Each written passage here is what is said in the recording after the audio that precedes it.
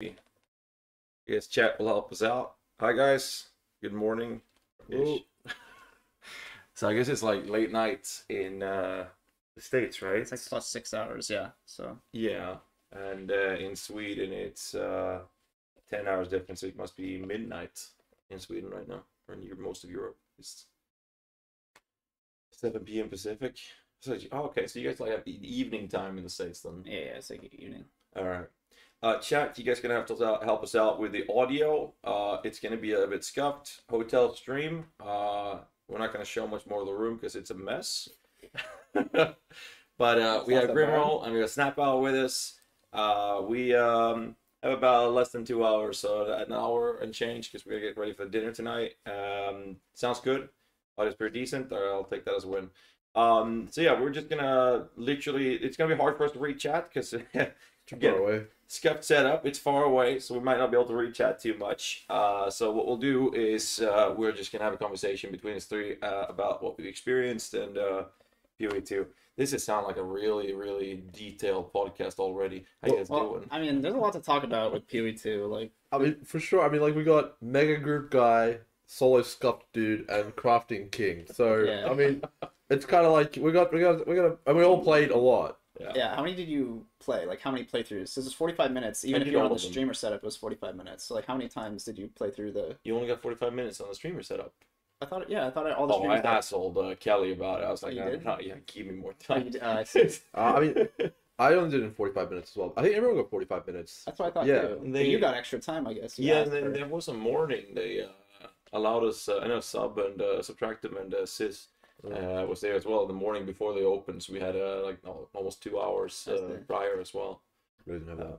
So some people took it, but I guess most didn't. I had time for all of them though. So you played every class. Yeah, a little bit. Yeah, I didn't spend too much on the warrior. My favorite was I'm gonna say the Huntress because they performed the best, but I felt personally that the Sorc had like the best control. I felt like I actually had control over the battlefield more with the Sorcerer. But the Huntress was definitely the best performer. I agree in terms of like Huntress being the most like damage. It felt kind of the best. I actually enjoyed Warrior a lot, specifically because of Leap Slam. It felt good to like Leap Slam.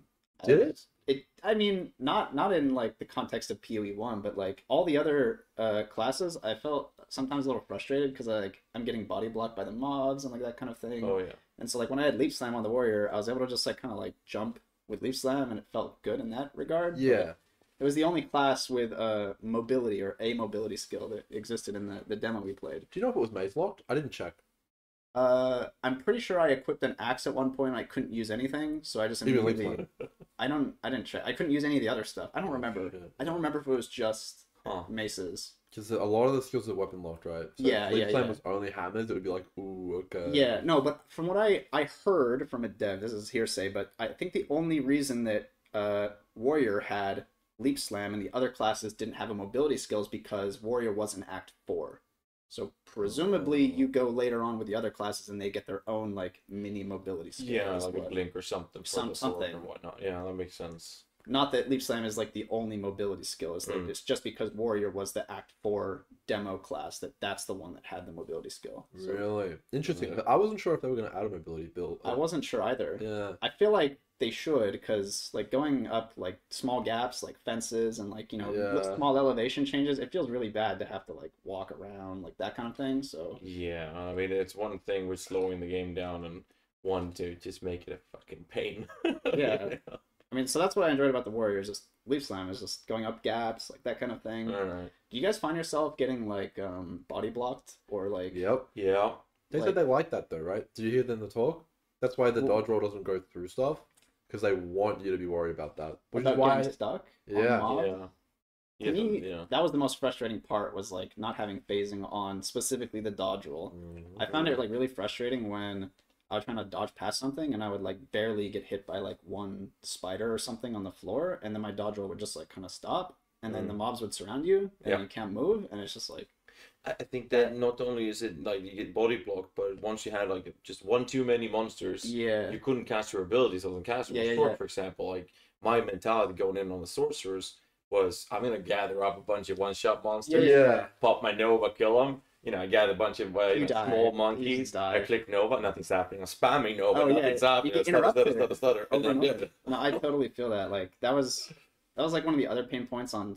I didn't like Stork because of that reason. I kept trying to get spells out and I would just get interrupted over and over again. It ended up with me like ice walling it. Yeah.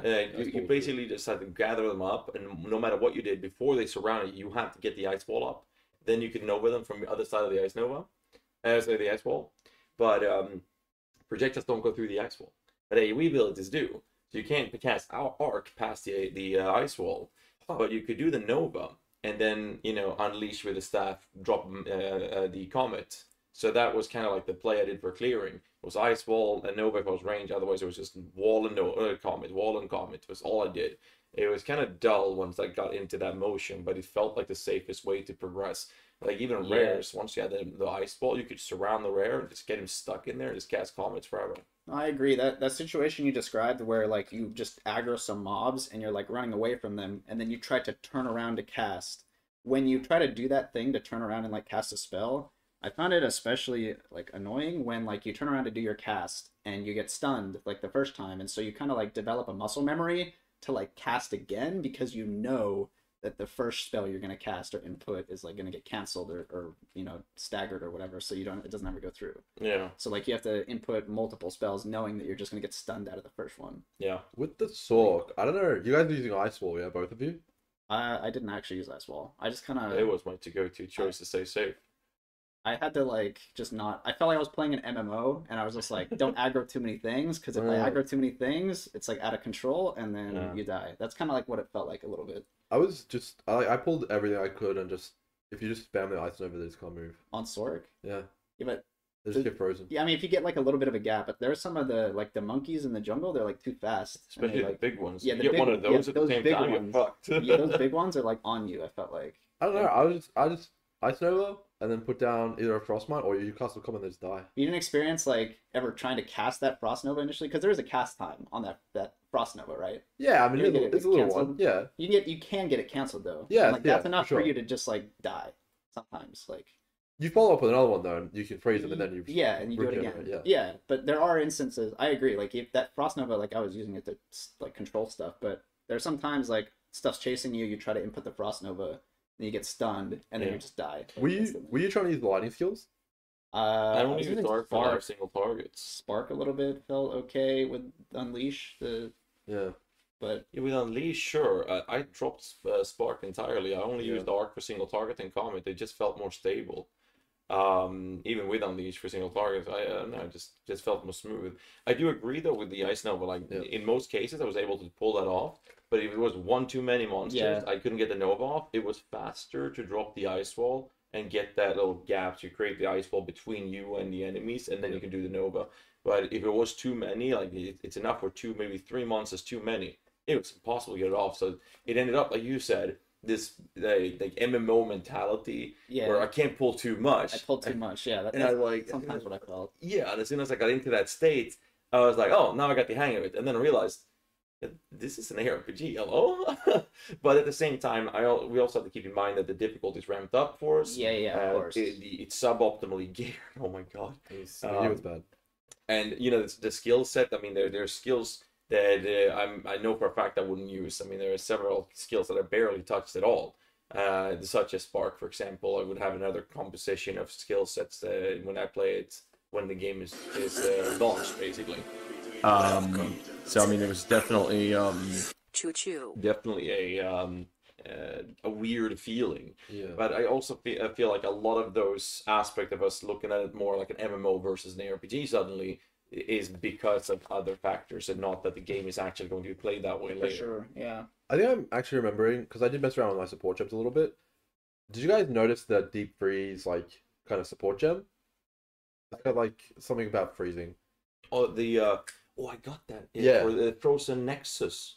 Frozen Nexus support, yes. Yeah. What do you guys remember exactly what it did? No. It left a lingering for 3-second effect on your ability that chilled and froze enemies in the areas. I don't know. I remember messing around with my support gems a little bit, and I did put a freeze related one on the Ice Nova, so maybe that was the difference. I don't know. No, I had it on my Ice Nova as well. Oh, The okay. problem was getting the cast off. Yeah, that's what I felt. I agree. Yeah. Like it was for me, like getting that initial cast off. Like once you get the cast off, it's fine. The stuff's frozen, but like when the stuff's chasing you, it's like when it gets canceled, it feels extra bad. Which is kind of like actually why I like the Warrior the best, because I had the mobs chasing me, and I could use the leap slam to get enough distance to then turn around and safely like cast whatever at the mobs that were chasing me. But because the other classes didn't have that mobility, I didn't have like a way to get gap from the mobs and like turn around and cast safely, because a lot of the animations are long. Yeah. I don't know. I like at the start I was definitely feeling that, but after I like was on my last run, which my last run was the Huntress where I actually beat the demo. Yeah. I was like barely getting stunned. I think it's like a spacing issue and just knowing the cast times, if you know what I mean. You know, like That's true. you know in WoW how you start precasting and stuff like that, Yeah. and you like know when to cast and when Yeah. not to. I Yeah, kind of feel exactly. like it might be that kind of a situation a little bit. It's definitely when you get the tempo in, like certain areas, once you've got the hang of the monsters you're facing, it was way better. You got you know when you can cast what and in what order and stuff like that. I didn't really feel that the play style that they are striving towards with this whole, you're supposed to maybe not use say the word rotation because it's too MMO-esque, but you're supposed to use your skills in a certain order for optimized performance. Yeah. I didn't feel that at all in many cases, especially with the chaos damage areas with the sorcerers. I ended up being like, I need to make sure those chaos protectors do not fucking hit me, and Ice Wall fixed that, and then I could just calm it, and that was so safe and comfortable to play. So I ended up, my playstyle was just ice walling off the enemies and then commenting anything that was big and large packs of enemies. I would ice Nova, and if they ran up too close to me, I had to get that the ice wall off to then Nova and comment. And then for single target, it was, I'll use Nova if the spawned ads and treated them as AoE clearing, and then I would pop that mana cost increase surge thingy and just arc it with Unleash. That kind of felt like I had a clear setup, playing MF builds or having a clear setup versus a single target setup, instead of rather having a composition of, I got a pack of enemies, I'm going to pop the mana cost increase surge thingy, then I'm going to Nova them, and I'm going to put a frost bomb on, and then I'm going to accommodate, and if they're still alive, I'm going to start casting arc all of a sudden, or there's bunch of enemies spread, I'll cast spark. I'm like, that never occurred. It was very streamlined. I mean, I played Warrior twice on the playthrough. Shit. I did one of each, and I did Warrior twice. And the thing that I can point to on Warrior specifically was like they had the armor breaker. You hit 3 times, and then you'd like, it's like breaking their armor. And then if you hit them with Sunder, it had like double damage and like a guaranteed crit. Right. That's like so I think they're like moving towards like combo skills type thing, where like you debuff or do like a slight debuff or something like that, and then you do like a finisher. Like they're pseudo spender, like builder spender skills. Not quite. It's not like you're building a spirit bar or something like. There's no long cooldowns. Yeah, but there is some like things where you're building up, like on Warrior, you're building up the armor breaker, and then once you break the armor, you do like the big Sunder, and it does like a lot of damage. And there's like a few of those that I think that they're moving towards, like trying to design like combo skills kind of that I've seen. I wonder if that's actually going to happen though, because I mean everyone's just going to take the path of the least resistance, right? Of course. Yeah. So the path of least resistance is, from my perspective, you need a clear skill still, right? Whether that's multi-clear with 2 different skills or 1 different skill. On the Huntress, you can do it with 1 easily. Sure. Lightning Spear, Ice Spear too when you get it. Yeah. You need some way to deal the most single target damage, which, whether that's an armor breaker combo or on the Huntress, I was just using Puncture over and over again, and that was good too. Yeah. It was good enough. But then the new element in PoE2 is the defensive mobility / crowd control / whatever you want to go and do with that. Like on the Warrior, I don't know if you did this. Did you leap slam in and stun all the enemies and then attack? That's the thing that let you, because I wanted to try and finish the Warrior campaign, and so I just ended up leap slamming. And when you land on leap slam, it stuns everything. Yes. So you can get another leap slam off before you get stunned out of the cast. So you can kind of leap slam through the whole map, and that felt good. Because you can just skip all the trash, because you couldn't level or anything like that in the demo. So if you don't want to kill the trash, you just go to the boss and fight it. So but you can also leap slam and then attack without getting stunned. Yeah, of course, and that feels good too. Like the stun on landing, like felt good. You create a little grace time where you actually have time to frames to react and you put another ability up. I think that like the Huntress, the Warrior, and the Sork had tools to work with the way the game, the current iteration of the game had. The Monk though, like you told me earlier when we were eating that people had different experience with it. So to go through my experience with a monk, it was really nice versus bosses.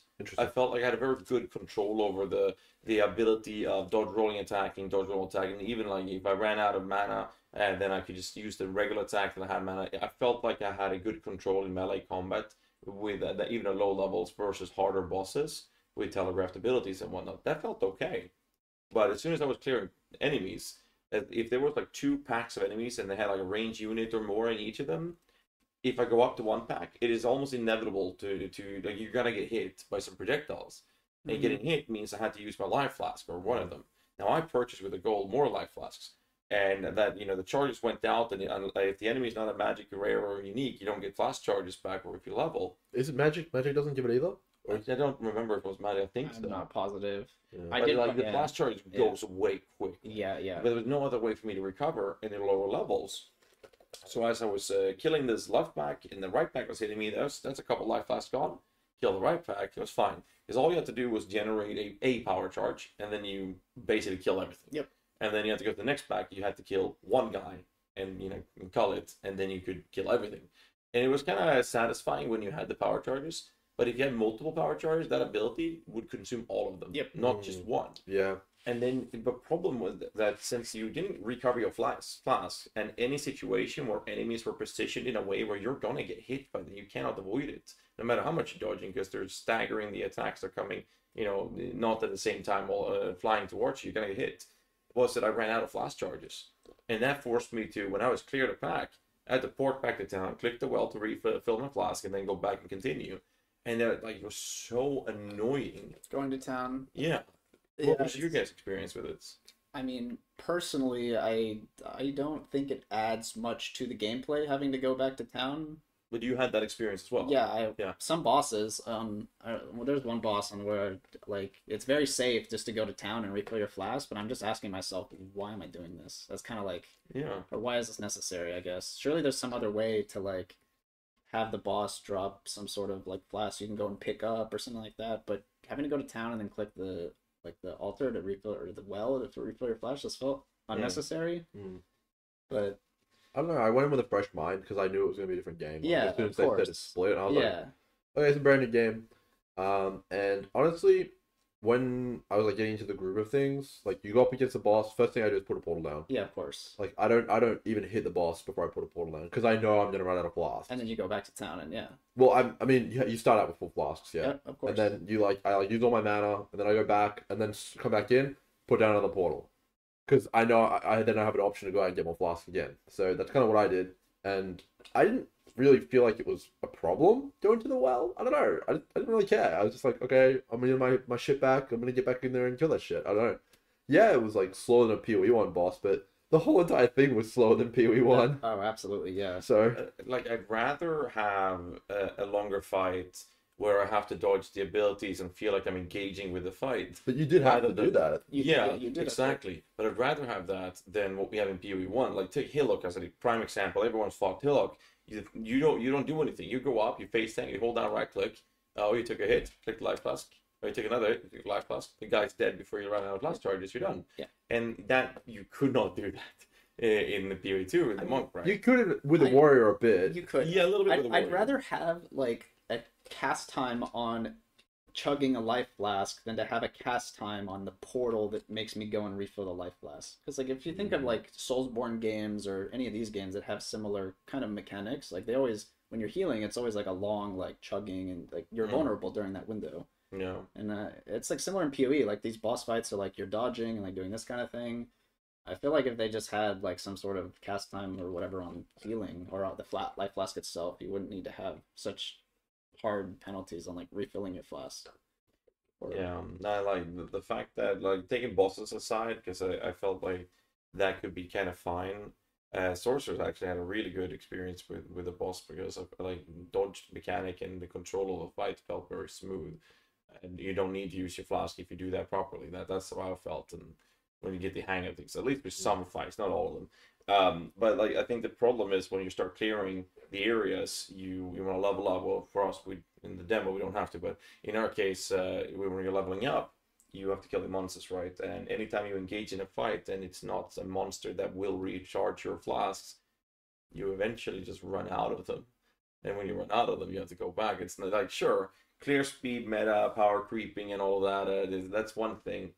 But forcing a player in their initial experience to kill a handful of packs of monsters, then they gotta go back to town to refill the flasks, felt so bad. But you said there were people who didn't have that experience. I don't know how they did it. On the Ranger, what is it? Huntress. Yeah.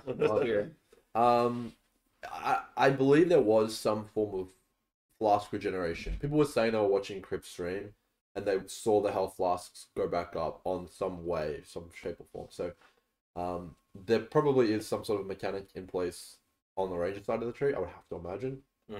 Like if you think about the PvE1 tree, there is stuff which grants life blast charges. Yeah. I don't exactly know if that was active in it, but people were saying there was. Yeah. But yeah, I was porting back to town when I was playing the Sorcerer, and yeah, I mean, I don't know.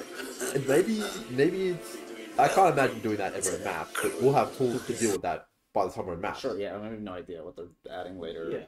It's going to be more refined, like you mentioned, we talked about before, like everyone's going to be able to have their own little mobility skill, you're going to have actually fleshed out build you're playing, and all of those things. So if there is a problem, when you're in maps, there's already a solution planned for that, right? Yeah. So I don't think that's a problem, but the progression early on, because as soon as you went from the Monk's early act to playing the Huntress, for example, it was night and day. Suddenly, obviously the class felt a lot stronger to begin with, the toolkit that had available to it. But it just felt so much better. And you went from that one into the Sork, I felt like I had more control over the way I was playing. Obviously, since it is a lot of CC spells, right? Yeah. So that providing that control.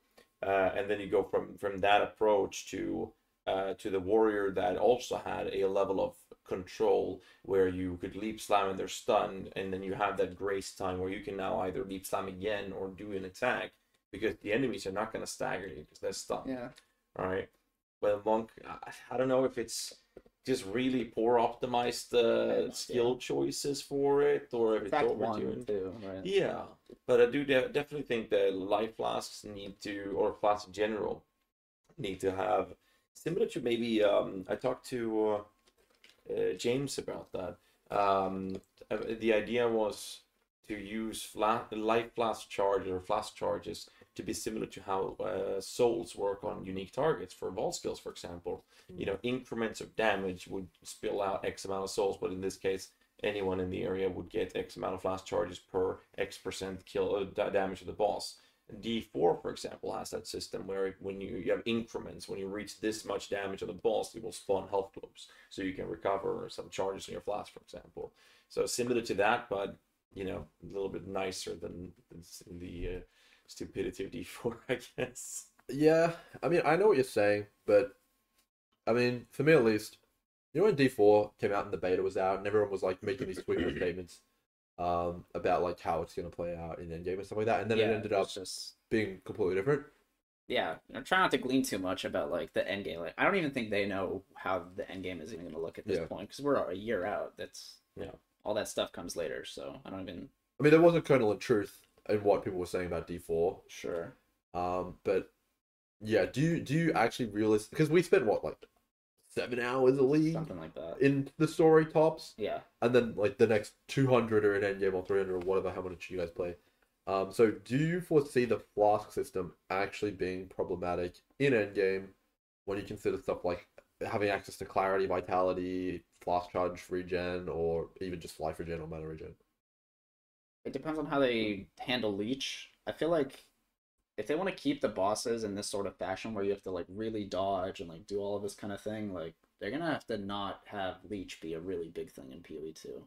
Because you will just stand there and it invalidates so many mechanics, which is true, and leech does. If you get a certain amount of leech and it recovers fast enough, you just ignore everything, and that's just how it is. So they're gonna have to like put the clamp down on leech to not have it like flask and stuff. It's completely irrelevant. And there's also modifiers to flask, because I had a couple modifiers on the flask when I would play. On gear? On the actual flask themselves. Oh, yeah. So there was there was one that gave me power charge on kill, for example. Excuse me? Really? Yeah. Oh. I think it was called Medic. No, it was maybe another one. But it did give power charge on kill as a modifier on my flask. That doesn't say balance with the monk. Yeah, for sure. But obviously this was during the flask's active time, obviously. If it was a mana flask, though, couldn't you mess with that? Theoretically, sure. And I mean, blood magic support on, get that on the life flask, having a small life flask, keep it ticking all the time. I mean, there's definitely other things you can do, play around with it. But these are, again, toolkits that we have available to us for the late game, where you can deterministically try to for craft or make sure you get that flask with that modifier. That's not something you have in the early stage, which I feel was the biggest problem for the monk, in my experience at least. Whereas the literally the other classes just became better and better and better in terms of how smooth they were to play. Yeah, I agree. I mean, okay, so I think we pretty much established the flask is probably not going to be a big issue in the end game. Yeah, what do you think about the utility flask? Like, how are they handling the utility flask? Like, removing Quicksilver, and they're kind of having like. Well, I asked the dev, and we also heard the talk. Yeah. There's going to be a mitigation flask, which is the replacement to a guard. There's going to be ailment removal, which that's pretty much sounding like it's going to be it. Reactive ailment removal, right? So you have to be burning first before you trigger a burning immune flask. So you have to react to something. Yeah, they have been pushing for a lot of reactional gameplay consistently, and that doesn't work when you have skeletons one-shotting you from 2 screens away. But in PoE 2, you can have reactional approaches to it. So utility flask, with the purpose of being a reactive toolkit for you, makes sense.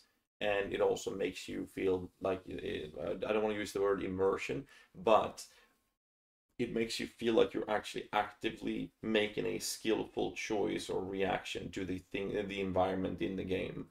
Whereas in PoE 1 right now, I mean, I don't even play the piano. We all put in transgressors, autocasting the enchant on it, unless we're using Meixsell. So it's poor man's Meixsell and Meixsell. That's how most people play it. It's just proactive gameplay consistently. Zoom, zoom, zoom, and that's.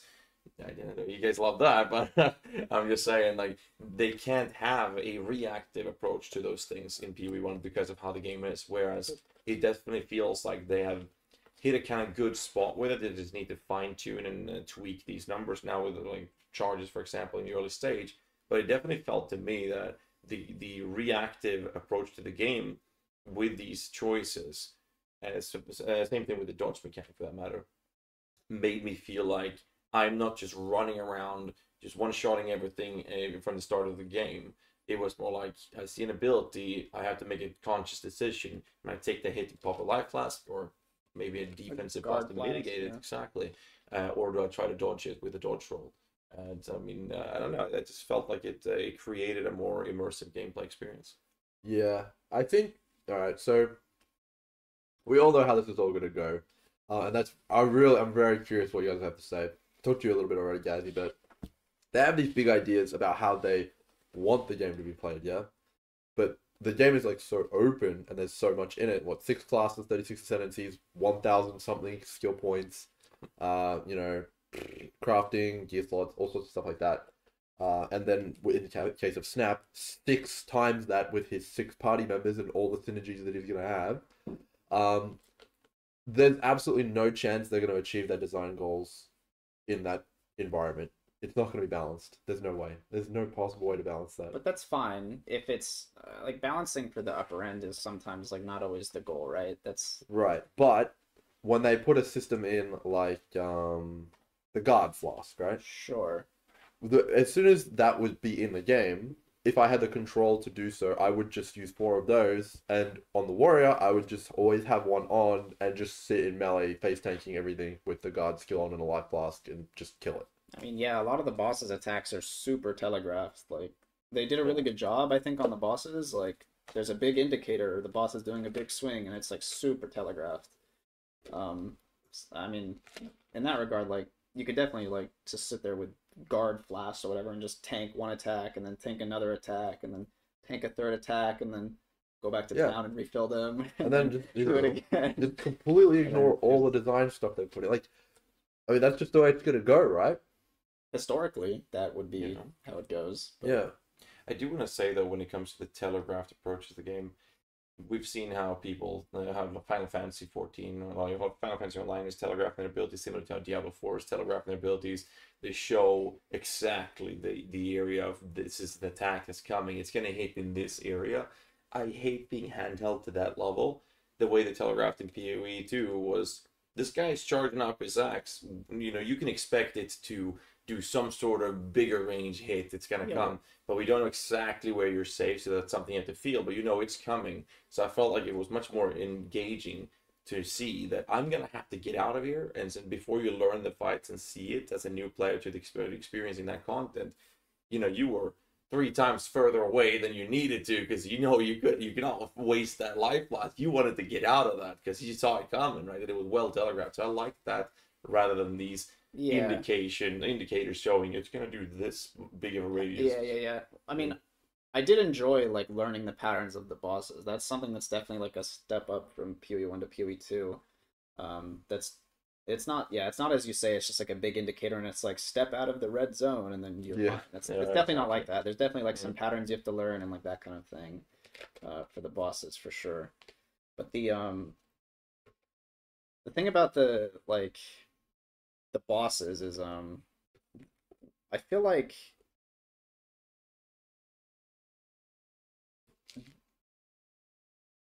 when I was fighting the bosses, it was I could definitely just like ignore a ton of the mechanics that they were doing, at least on Warrior. I don't know. You were tanky enough. You were definitely tanky enough. Yeah. But I don't know if anybody else has that luxury, or if that's just how that. I mean, the Warrior was also in a later act more fleshed out in terms of gearing, passive tree, which we have no idea. For those of you who don't know, when we were playing, we had no control over the passive tree. It was hidden. We were unable to touch it. If we leveled up, we couldn't use the points. And we had like a preset tree essentially, and we had a preset of gear as well. And you didn't really start with much to work with outside of what we dropped. And I mean, some of the playthroughs I did get a few upgrades just from drops. That was kind of fun. Outside of that, it's just a gold, so you can actually gamble for items in the vendor for items that were really bad. That's basically the outline of things we had. And like you said, it definitely felt like basically every different character was only played through certain acts. So Monk was the first one, then Hunters and Sorcerers and Warrior. And for each step up, I felt like the character was more refined. Obviously, the kit was more fleshed out for that we had available to us, but also the gearing and the stats felt like it was just smoother to play with. So definitely agree that the Warrior was, without doubt, the most fleshed out and well-rounded. I don't want to say well-rounded beast, I said that earlier. But well-rounded, right? Yeah. So I think that's because of that, but it could also have a lot to do with the kit that they provided us just was on point with the Warrior compared to the other classes, maybe. Yeah, I want to mention something about like the indicators you were talking about earlier, like the dodge roll, right? It only dodges certain things. Like it only dodges projectiles and melee swings, but not AoE attacks, right? Not AoE. Correct. And I think in some of the character has to be outside of AoE. In some of the boss fights where you're mentioning like the boss is like doing a swing, it's sometimes unclear whether or not he's doing an AoE or a melee attack, and so you don't know if you can dodge roll out of it until you can roll behind him though. It's like you can of course like dodge out of the way, but sometimes it's like unclear if you can dodge roll an attack if it's an AoE attack or a melee attack. Yeah. Because you can kind of, it's not iframes, but it is, you can avoid like melee swings with the dodge roll. But sometimes it's an AoE attack, and so it's like sometimes a gamble if this is going to be an AoE swing or a melee swing, and that sometimes was getting you killed. So it just takes some learning, I guess. Yeah, and just I mean, we're gonna play through the acts a handful of times, and then we're gonna know those things, right? Especially now that something that I very much liked was that there would be permanent bonuses to your character for killing the side bosses. So you're now in a position where you are incentivized to engage with the entirety of the game. I like that because I feel like PoE 1, obviously we don't like running through the campaign too much, which is always going to happen. PoE 2 inevitably as well, sometime later. But I'm not like there's certain areas that I haven't touched in God knows how many years because it's a complete waste. Why would I go to fetid pools? I mean, if I play Ruthless or Soul Self, I might go there for savings and regrets, but I would never go there unless there's a challenge forcing me in there, right? I mean, we're gonna see if that for what it is. Yeah, it's a design incentive, right? it's like the Altars of Lilith in Sure. default. Yeah. Like there's not a world in which you won't get all the bonuses. So it's just more things on your checklist, right? Yeah, that's true. That's true. So it's a way they've gotten to make you do the content. But it also makes it so if we translate that to how a newer player or a new player would experience the game, when they're incentivized to explore everything and do that, they don't miss out on those things. It also means that they'll be not playing the zoomy play style where we are going to try to make sure we are just a few levels under the area we're fighting in to optimize our performance for speed. Now we're going to be in a position where if you engage with all of these side contents and whatnot, you'll actually have the levels to match the content we're about to engage with, plus that extra bonus. Because I remember, I think it was a sorcerer had one of the side bosses, the snake, in the snake pit. That was because the chaos was rough, and that there was like this item that gave you passive just 10% chaos rest, and that helped a lot. Because my first time I didn't go through that snake pit, I kept going, and I was getting whopped. But that extra 10% helped mitigate quite a few rips that would have happened without it. I mean, it's going to be great for new players and people just exploring the game the first time. Oh, yeah. For existing players, though, and for like someone like Snap, I can already see him with his 6-man party, setting the portals up, porting everyone around, getting all the bonuses. Yeah. I mean, I don't know. Even Diablo like pulled back on the renown grind. I could see it being definitely a chore. Like, I mean, not the first time, but you know, the second, third, fourth time, if you have to go and kill 100 bosses to get your permanent stat bonuses, like that can get exhausting really quickly. Oh shit! It's actually going to be 100, isn't it? That's what they said. It's 100 bosses. That's a lot of bosses. I wonder if all of them are going to have. I mean, they're going to have something, probably fire res or cold res, attack speed maybe, or whatever bonus they give, right? And we don't know if it's all of them, but yeah, if it is all of them, that is a lot of bosses. It's definitely going to create, like you said, like a checklist. So the question then would be, do you only have to do it once? No, they said per character. Jonathan said that, yeah. He did say that. It's not even per league, it's per character. Yeah, per character. So imagine you reroll on Diablo 4 or whatever, and you have to go and click all the altars. Oh man, that is actually quite some commitment there. What is it? A boss is probably like 2 to 5 minutes, and they said the act bosses were way harder. I mean, yeah. So what's that? Let's just say 3 minutes on average. So what? 100 bosses, 300 minutes. It's a lot of time killing bosses for not. That's just the actual fight. That's not moving up to the finding the areas. Yeah. Yeah, I think that there obviously when we talk about PoE2, we can only talk about what we've experienced and what we heard so far. We're gonna get the beta in about a year from now. Next year. So I mean, there's definitely room to provide feedback and criticism. I'm not a big fan of checklists myself. I don't mind being incentivized to go into areas, but if it's per character, then I'm starting to feel annoyed with it. But say that they would allow us to do it, not like they did with Diablo 4, where if you explore the entire map on your account on whatever season, that would be on your account forever. So I don't think that would be the play, because that means people would then start their next league with all of these bonus stats from all of these bosses, right? And I kind of feel so. But maybe do it so that you only have to do it once per league, but that still creates a checklist that you got to do on league launch. Similar to the Atlas, when you start pumping through that, you're gonna clear every single map because you have to, even if you have to go into that goddamn cells map with dead ends everywhere, you still gotta do it. So I mean, there's always lists in these type of games you have to do, but there's a difference between checklists and a checklist. Yeah, I mean the amount of time definitely matters. I feel like, I don't know, in it does feel good to get the bonuses, like the Atlas bonuses when you're doing the Atlas. Yeah. To me, that doesn't feel like a chore at all. Maybe it'll feel the same way. Maybe. I mean, if I'm getting attack speed or... I mean, when it comes to the map, then you're in a position where you are in your hideouts. You go into a map, you finish it, and then you come out and all right, we're going to do this map now. You're not going out of your way trying to find something to do that one thing out of the way, which is completely irrelevant to what you're doing. You can progress by having effective leveling or effective currency grinding, whatever you're doing at the same time as you're collecting these bonuses. So they just become you have a destination you want to go to, but to get there, you're not taking a straight line doing 2 or 3 maps only. You'll take the road like this to get there, and it's not like you're deviating. Whereas the destination up here in your straight road will be like, instead of moving towards it as you're doing these deviations for the other maps, you go straight sideways. There's no progression till you've done that. Then you come back and move up, and then you do it again before you go back and go up. I think that's the problem with it. I mean, if they handle it that way, like you're clearing the bosses and it's also like progressing to like something that you're doing anyways, like that'd probably feel good. But if it's just like some side thing that you have to go and do for like a checklist, that's gonna feel bad. PoE1 as well. Like take Lurker from Below is another type of checklist. You're gonna do it because it provides skill points, right? But it's not 100 bosses. There's 10 or 12 or something. Lurker's also like a 30-second fight, if that. Yeah. So same with Aberrath, he's pretty quick. Yeah, for sure. But they are definitely deviating side paths that you have to do because they're worth it, right? The bonus is definitely something you don't want to miss out on. But again, I think that like I said before, that's a small checklist versus this massive checklist, because if it's 100 bosses, like you said, even if it's say 3 minutes on the low end per boss, you still have to go to each of these areas. That's a lot of time invested. I mean, it's a video game, so you're meant to be playing the video game. Of course. I mean, it's like I'm not against it. I guess I have to try it to see, but at the same time, I'm thinking about these configurations they gave us, right? So I don't know if you guys like actually looked quite detailedly at the skills, but some of them are.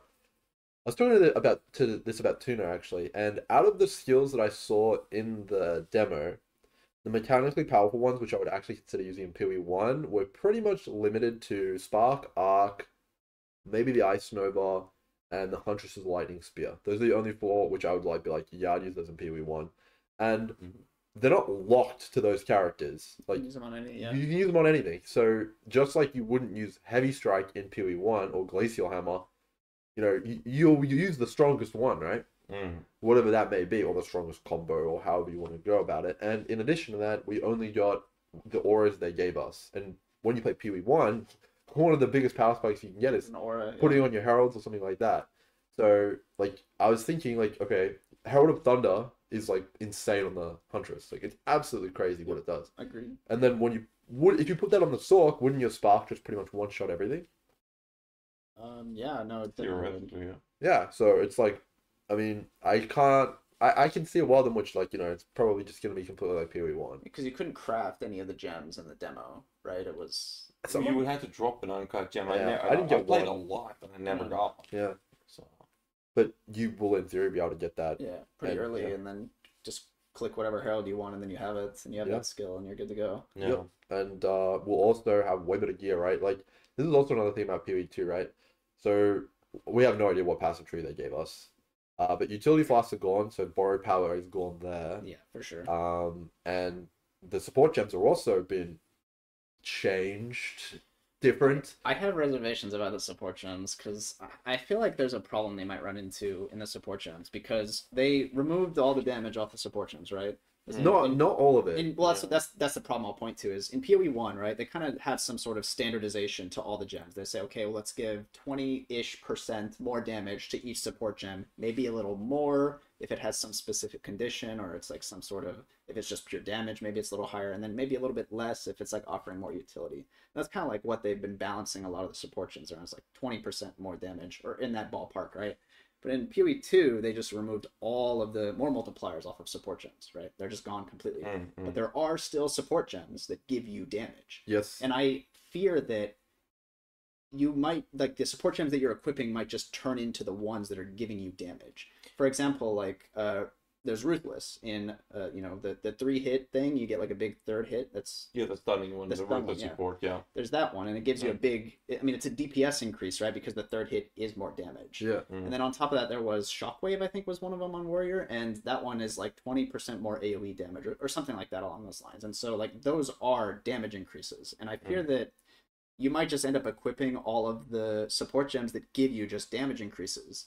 And that might lead to less diversity than the current ones because you're pigeonholed into just the ones that give you damage only. Yes, but we don't really have any type of diversification when it comes to support gems in PoE1 that much either. It's because of the path of least resistance, yeah. Exactly. So I mean, obviously you have the melee splash versus multi-strike is the normalized if you generalize the melee approach for clear versus single target. The same thing with minions, melee minions. Well, I use splash for clearing, and then when I get to a boss, I'll just swap that for multi-strike red gems. It's fine.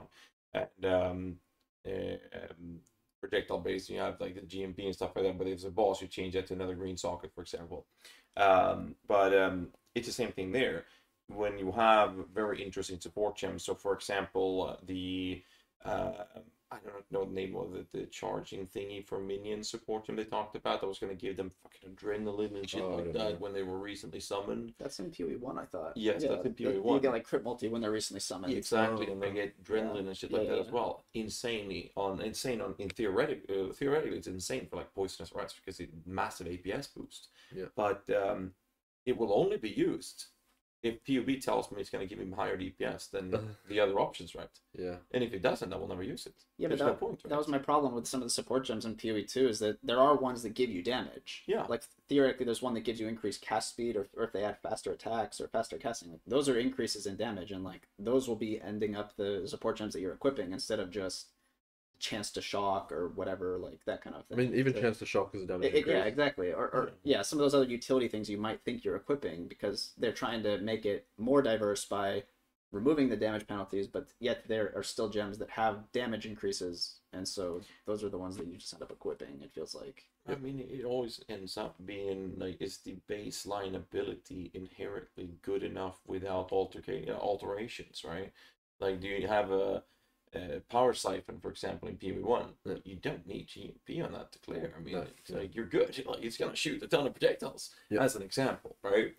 And so that's not a modification that you would need for that to be ineffective in what it's supposed to be doing, so to say. So no matter if it has damage or not, I think that we're always going to find ourselves having, this is the best damage support gems you're going to use to get the best out of that or that ability, depending on which one it is. Some abilities will need an modifying support gems, and some will not need it, depending on what type of toolkit we want to use it for, right? So clearing, single target, buffing, utility, whatever. But I don't think we'll ever see in PoE a situation where people are going to play X ability and then people are going to run that with different support gems for different approaches, because we're always going to have this meta, or this is the best setup for damage of it, so people will run that no matter how many support gems they add. They're going to run that. So I'm not sure how they can create that diversification. It's not even just support gems, right? So did you guys all played Spark, right? I tried it, but I didn't like like using it. Spark because it felt good with Unleash personally, but you used it, right? Yeah. It covers the whole screen, right? It's really good. With Unleash, it just like this goes everywhere. And it hits all the enemies. It can still pierce and it can still fork. It can shotgun, right? If it's like against the wall. It's the old Spark. So when the devs are like up there and they're like, all right, guys, you're gonna be using combos like this monk thing. It's like, so if Spark is in the game, which it is, and if it does damage, which it does, granted we didn't have a build around it, we couldn't optimize it, we had no support gems or anything like that. How can you create a scenario in which we don't all just play Spark? You can't. So how does the design philosophy around these combo skills even work? I mean, for you and me, we go to the path of least resistance, but that's not necessarily what everybody does. That's not. Yeah, I mean, PoE is definitely a very min-maxed game, right? And a lot of people follow build guides, and the build guides will always promote the best available path of least resistance. To a degree, but there's no consensus on like what is the best. Like if I ask you what is the best build in PoE, like there's not a great answer. It really depends on the content. Builds though, right? There's like lightning arrow venom guy, or all that stuff. Like but there is not many people playing heavy strike, right? No, there's not. No, right? People gravitate towards the stuff that is considered strong. Course, yeah. Nobody wants to be getting their shit pounded in like. No, yeah. I don't know. I kind of just feel like they're not achieving their design goals by putting Spark in the game when it's like that. Yeah, I definitely agree with that as well. Like I mentioned before, like the playstyle toolkit and the gearing that we had access to, my feeling was Ice Wall, Comet on the sorcerers, and there was no reason me to use anything else whatsoever during clearing outside of an Ice Nova if they were close enough. Then I would do that and small packs. That was it. If you had 100% Lightning to Cold and Herald of Ice on your Spark, it would do what the Ice Nova did anyway, and it has way better clear. Then I would literally be back in PoE 1 Zoom playstyle. I think that's what people are watching now, and people are watching the keynote presentation, and the Reddit was on Wildfire last I checked, which was last 2 days ago, last night. The controversial topic of PoE 1, PoE 2 split. We can talk about that as well. But Now, the people were calling it PoE2 is ruthless, and now when we're talking about it, it's like we just didn't have the toolkit that we would have played as the ARPG veterans or PoE veterans at least going into the game, because we had those tools available. We would use one ability and mobility, and then maybe have an Ice Nova as a backup, or worst case an Ice Wall. But on the sorcerers in this specific example, I think it seems like most of us played a lot of the sorcerers, at least I did. That would be the play. And that is right up the alley of how we play PoE 1. And it would be fast. Like, it would actually be fast and effective. And like, we were on 1 links. Literally 1 links. Yeah. I had a 3 link. Okay. What? Well, actually, we did have a 2 link with the Frozen Nexus on our Ice Novas. But that's not our main source of damage, does it? Yeah, I mean, that's fair enough. But I think overall, like, people thinking... okay, movement speed is one thing. I don't think we'll be as fast movement speed wise. Of course. I think it's a given, yeah. Yeah, but mechanical ability to clear the map, I think it's going to be equal or better because of all the triggers. That's true. I feel like there's a big push from the devs to have PoE2 be like a more bossing focused game. Because they talked about that in some, I forget which keynote, but they were talking about they want the high tier currencies to drop from bosses. They specifically mentioned that. Yeah. And so maybe we'll see less of a clear monster in the map game and more of a we're gonna go just kill the boss over and over. Like that's. I mean, that's antithetical to league mechanics, but fair enough. But no, they said that specifically. They said that you have the best chance of getting high tier currencies from killing bosses. They stated that. Yeah, but like if you're like a high tier currency is like one thing, right? But like if you want anything from the league mechanics, assuming they even exist, right? Like essences, legion stuff, or anything like that. Sure. That comes from the map, right? I mean, we don't have any clue how they're going to implement league mechanics. Fair enough. I don't even think they talked about how they said they're going to do case by case and bring them over. And if there's like irreconcilable differences that they can't solve from PoE 1 to PoE 2, it's assume they're going to drop it. Yeah, I mean that's entirely fair. Yeah, I mean there is some that are pretty much guaranteed to be in because they're in the story, like Expedition, Delirium, Alba. There's a bunch of heist characters walking around in the town. There's like Rog and everything walking around. Yeah. So I'm assuming all those mechanics are coming over in some form. We're talking about like expectations, assumptions, and speculations.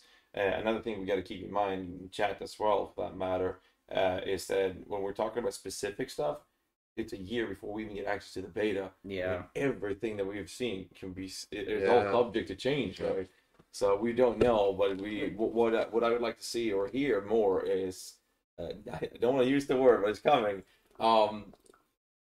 We need to have.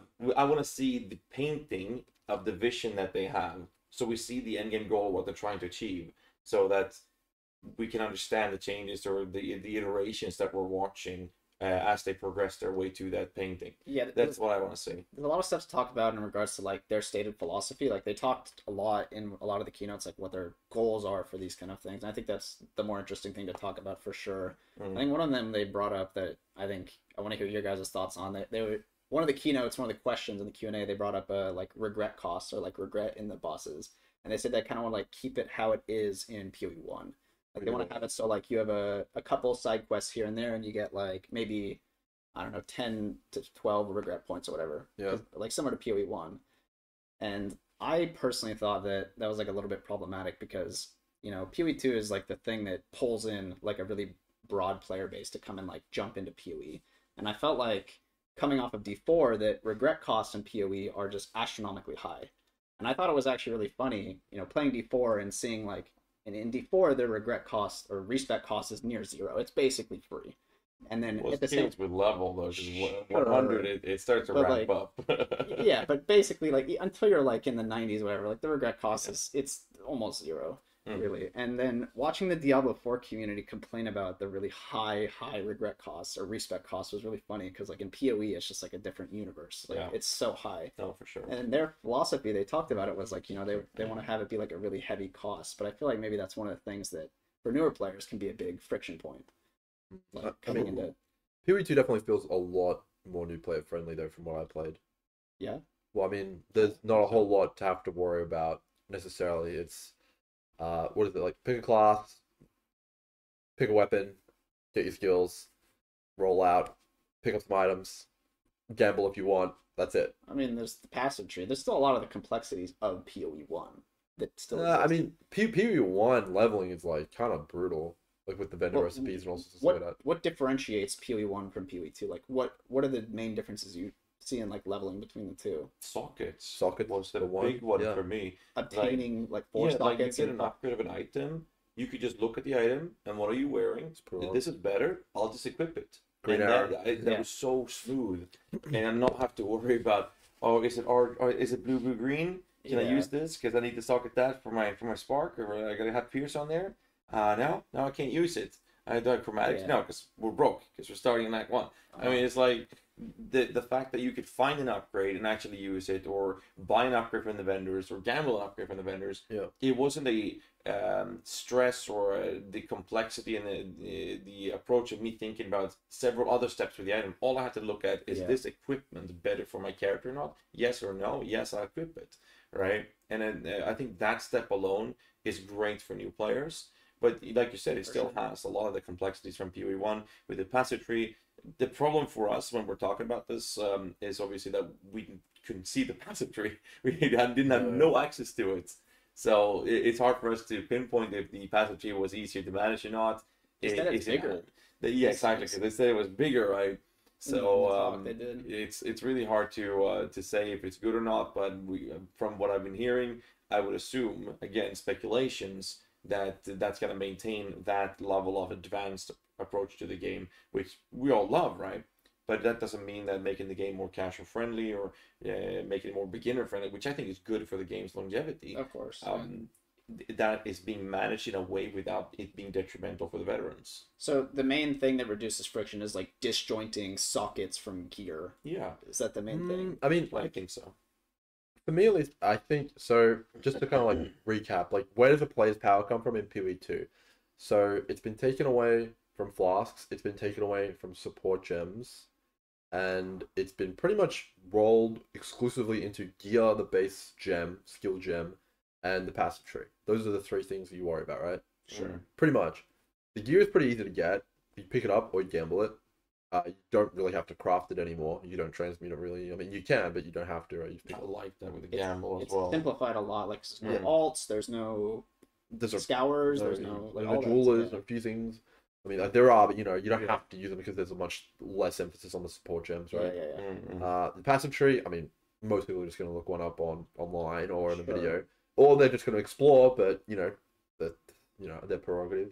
And then the last one is just picking your active skill gem, but you know, they're probably going to be just balanced around, you know, how they are. So there's only really three things to worry about from my perspective compared to what feels like a lot in PoE1.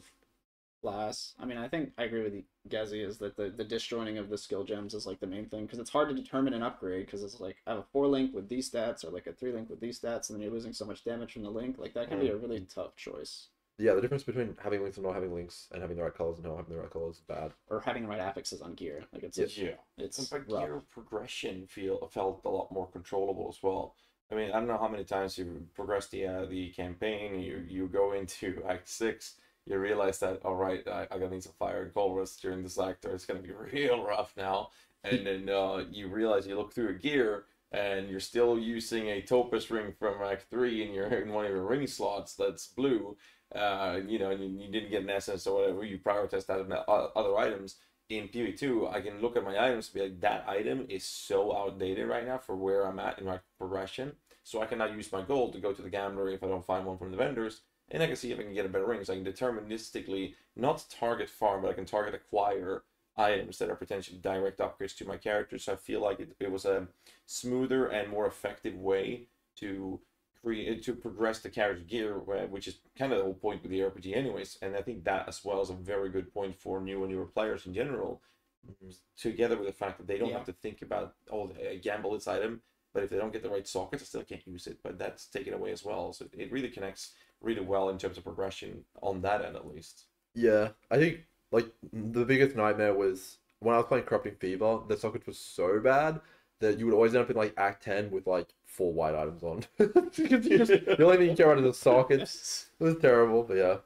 Do you think that, so the majority of the power moved to like some gear and passive tree, do you think that like removing that much friction from you know, the sockets and stuff, is that gonna kind of shake the reputation that PoE has as being like really like complicated, like that kind of thing? Or do you think that'll just like carry over? And I mean, as a guide writer for online, like there's only 3 things to worry about now. Give them the tree, give them the support gems. You don't even have to give them the best ones. Just give them the options, right? This is the best ones, second best, third best. Sure. And then give them a list of mods that they want potentially on each slot. That's it. That's all you need, right?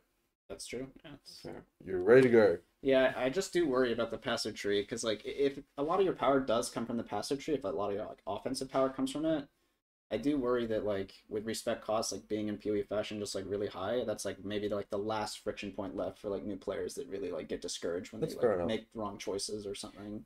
I know a lot of people have been talking about the idea of making it more friendly to get into during the campaign part.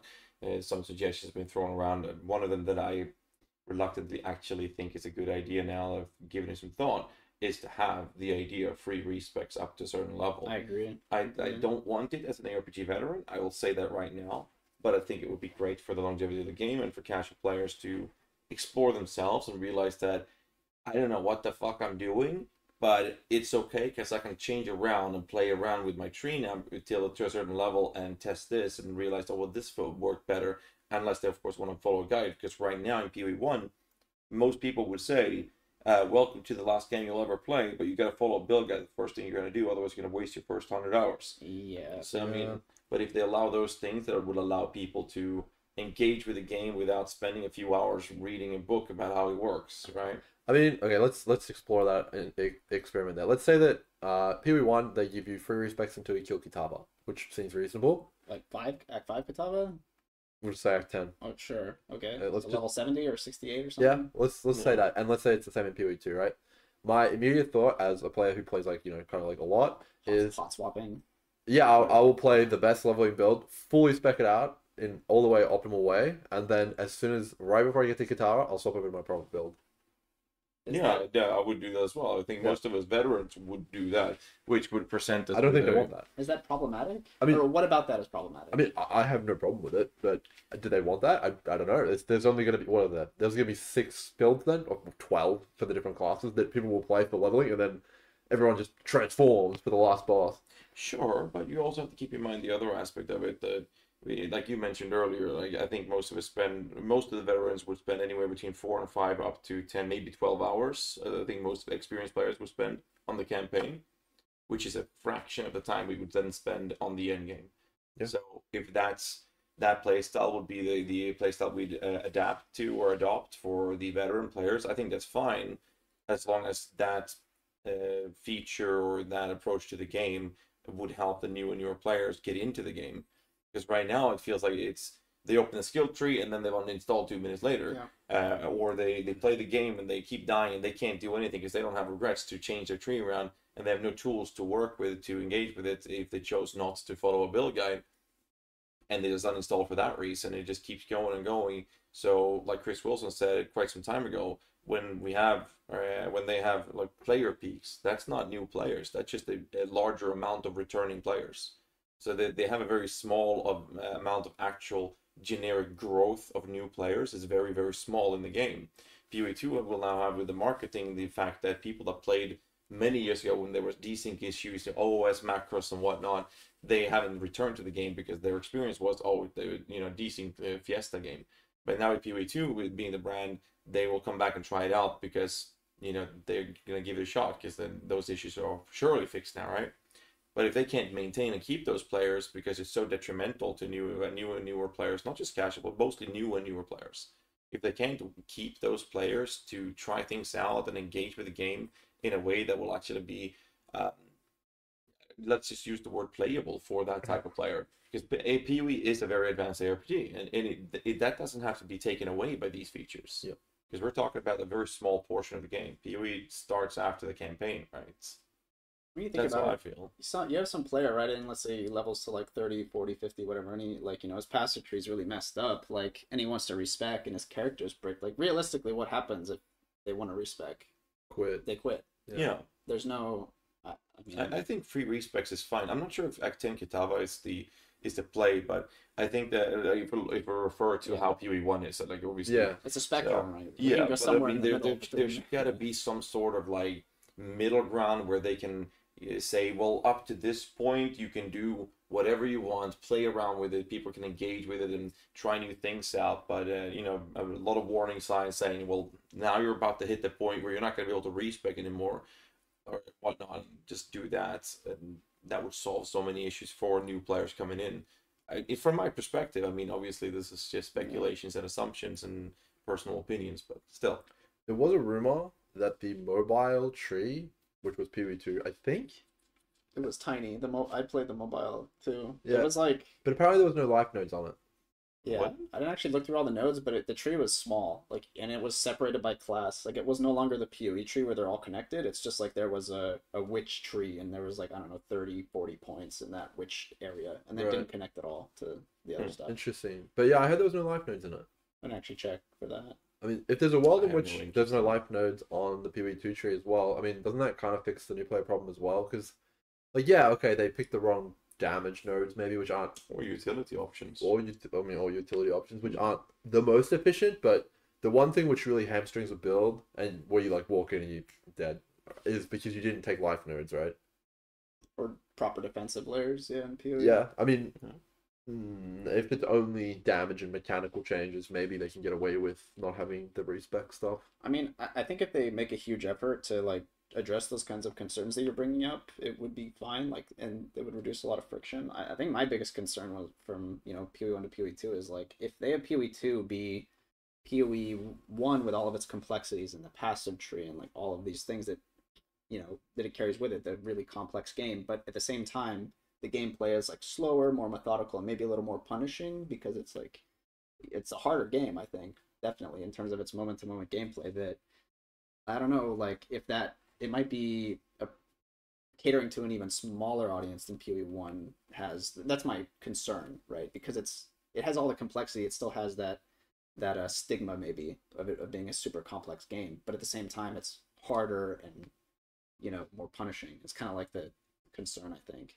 I also think it's harder because we lack experience in it. Yeah, because I feel like a lot of the difficulty was gated behind the reactive gameplay. Yep. Because once you learn the momentum, the pacing, the rhythm of the things, like a prime example for me, taking the monk side, look at talking about the sorcerers. I encountered one of the bosses in some marshy area. I know what it was, a bunch of skeletons. There was these big blobs that spawned the flying things. There was a boss there that had a mechanic where he spawned some ants, but he also spawned some volatile balls that flew through you. That fight, I had so much trouble since the start. I blew through all of my life flasks, all my mana flasks were gone. And then I was like, okay, well, I actually got to pay attention to what's happening. So I had like 10 HP left, no flasks whatsoever, no way to recover them for that matter. And I just turned away my map to the top corner. It literally was incentivized to not have the map overlay for the first time, just to learn the fight. And then I was literally just focusing on dodging. And once I got that, I'm waiting for my regen to happen. I did the rest of the fight without any life flask, and I never got hit. Simply because I learned the rhythm of it, the pacing, and I never died to the fight. I thought I was going to die. But, you know, but all about getting to that point where, okay, I got the rhythm in, I understand the mechanics now, I can reliably and really, like, deterministically actually dodge and play this and not take damage unless I, you know, do a risky move, and that's on me in that case. And that felt really good, and that allows you to encounter these fights, and your personal gamer skills, if you will, is what dictates your efficiency rather than the build itself, right? That's how I felt about it. I agree. So the difficulty seems to be gated on that end, which I think is really good.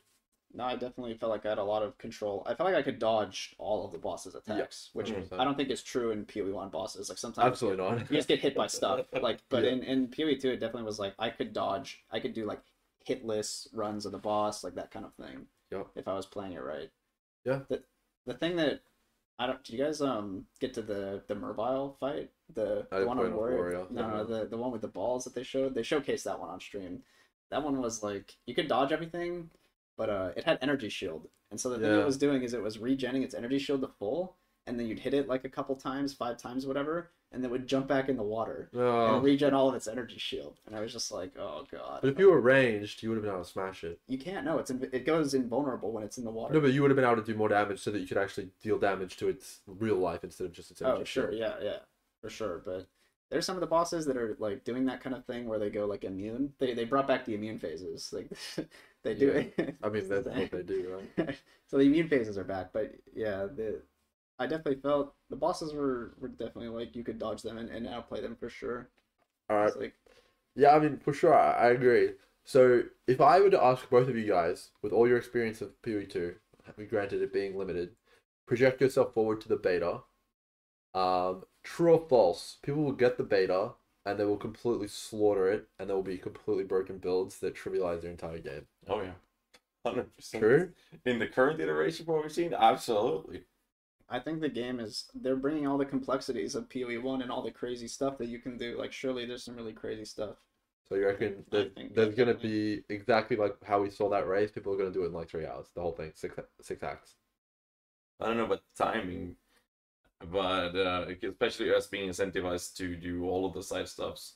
But it's like you mentioned, like Spark getting Herald. I mean, you're good. You're steamrolling now. Like, there's no point in clicking anything else. Whereas other classes might have a different approach to it, sure, and other obstacles they need to tackle. But again, we don't know how it's going to be when the beta comes. But like from the current iteration, if this was us going into beta, I definitely think we would have things that would just completely destroy everything. Yeah, it's just we don't have access to the passive tree, which presumably is like where a lot of our power is coming from, so we don't have a ton of control. And we barely had access to support gems. Yeah, the gems. Yeah, we couldn't choose which gems we're getting, so that was kind of limiting. But so if we've established that, we're pretty much all on the same page that there's pretty much no way there's not going to be broken builds, right? Well, yeah, of course. Yeah, and like if you add party play into that, there's no chance they're balancing it. There's a 0%. But that's by design. Like, they kind of want, I think, to like have this kind of game that can be cracked wide open, or maybe they don't. I'm not sure. I don't know. It undermines what they were saying. Yeah, I think they stated that. What was the scaling of parties? Because that's something I never heard. We have no idea. I don't. Because in PoE it's 100% unique per player, right? Yeah. In HP only. In HP. Yeah. But in PoE's campaign, I'm not sure if you're familiar. You can do boss tagging. Yeah, which is a thing that you can do, where you have one person walk in, and in the campaign only. We do that in maps as well, right? You cannot do it in maps. If you invite them afterwards, in maps it updates the boss's HP to whatever scaler in percent wise. Correct. So so you bring them down the culling range, bring people in. Yeah. But I didn't actually know about that. In the campaign, you can tag a boss or activate it or wake it up, and then bring in 6 people or whatever, and they have the HP of one person's effectively. Yeah. And so you can just blow it up like immediately. So that's what we do when we burst through the campaign. Basically, people would spread out, tag their voice up, and then just port everybody in, and then we're done, right? But they have not shown any like multiplayer mechanics at all, or how it even works. I don't even know how. I don't know how dying works. Like, can you res people, or do you have to wait for everybody to die in the boss encounter? Or I don't know. That's a good question. Because like, the bosses are supposed to. Did anyone in chat remember if they answered that question on Q&A? Because that must have been asked. I watched the Q&A. The bosses reset when you die solo. Like, they go full HP. Yeah. So like, I think it's probably going to be the latter. You can't revive until your party dies. Everybody dies, you can't revive.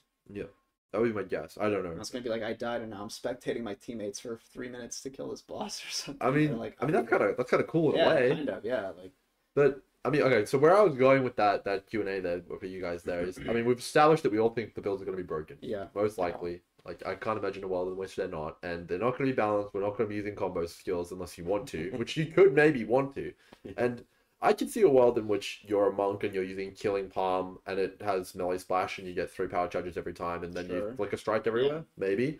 But, most likely it's going to be like Spark or something. But my next question would be, okay, so builds are out of the way. We don't have to worry about player power. You might be a little bit slower on the movement speed. But what I'm really curious about is item acquisition, because that is something which has been changed the most. I agree. It's not even remotely similar. I don't know how they're going to handle crafting at all, because there's no crafting bench. They said that, and a lot of the crafting tools we know from PoE1 are just straight up deleted. Like, there's no alts, there's no scours. We don't know stuff like bestiary, like this kind of thing is coming along. It's a big question mark, and are they going to change essences to be similar to Chaos Orbs, so that or essence not going to remove a random mod and add its essence mod on the item, or it's going to be the old essence? Like, there's so many question marks. And I don't think that it's like I said before. Like, we need to see the painting that they have their vision for, and so we can understand the steps they're taking. Because right now there's so many stuffs that we have no idea what they're gonna do, and I don't think they know. Yeah. I don't think they know. That's why we don't like. I think minion stuff was the same thing there. We know the philosophy they want though. We can see it. Because right now you can't. Are there regal orbs? I actually don't remember there being. Didn't see a regal orb. They didn't mention it, but I know there's art for it, but I don't. If there are, there's like new art. Yeah, there's the art with all the new orbs. Like there was a regal orb with a new art. Then there's gonna be one. So, what they're gonna do, we don't know. You know. Was there Exalt and Divine? I don't recall. I can't remember. Oh, okay. I have to imagine. No, apparently there was Exalt, Annul, and maybe Regal. I know Exalt and Annul are definitely, and someone told me on the floor.